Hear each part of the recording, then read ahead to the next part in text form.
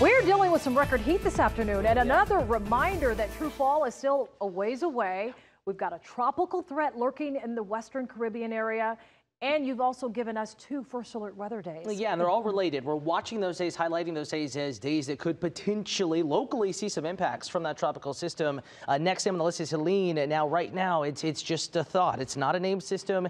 It's not a tropical system. It has yet to, get the qualifications to be deemed a tropical system and given a name. Nonetheless, our big fancy computer models, the data we look at in the Weather Center that meteorologists look at across the country, projecting out into the future, very keen on the idea of this developing. And we could see impacts Thursday into Friday, both with widespread heavy rain, isolated severe weather, and depending on landfall point and how strong, how organized the system becomes, could also be dealing with some inland breezy to windy weather across North Georgia. We'll talk more about that in just a moment. None of that going on today. 92 in Atlanta, 96 in Carrollton, 88 in Thomaston. Keep in mind, high temperature today was 97.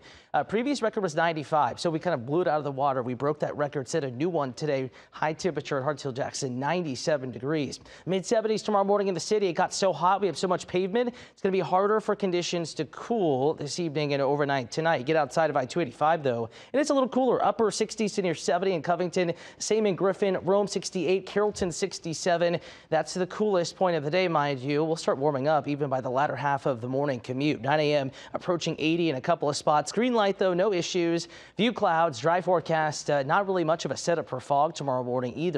We will warm up quickly though, uncomfortably warm, upper 80s by noon, 92 at 3 p.m., 6 p.m. We're still 90 degrees. So not the 97 we had today, but we're still going low to mid 90s tomorrow. Partly cloudy. Your rain chance is less than 20%. Shocking numbers here. Normal high temperature is 82.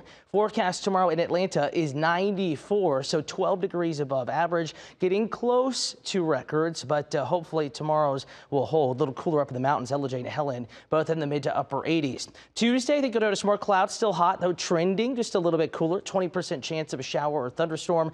A couple of showers and storms around Wednesday, and then Thursday, Friday. We are really going to be watching the back quarter of the work week here as whatever forms in the Caribbean lifts northward. Right now, the National Hurricane Center is giving this particular area of storminess an 80% chance of tropical development. Could develop in the Western Caribbean, could develop in the Gulf of Mexico, basically anywhere within this red polygon. We could see our next tropical system form. To give you an idea, a general northward movement, hour by hour forecast. It's a mess now. It's not organized, hence the lack of a classification and a name. But watch what happens as we go into the work week. It lifts northward out of the Caribbean and into the Gulf of Mexico. By that point, likely a tropical storm or hurricane. This could become a pretty significant system, but exactly where it goes, how strong it becomes, still big question marks with that. It could be anywhere really in the Gulf of Mexico, but inland impacts wherever it goes, a possibility. So just keep an eye on the forecast. So keep you updated right here, going into detail, ANF Plus at 8 p.m. And you'll get updates through the week as well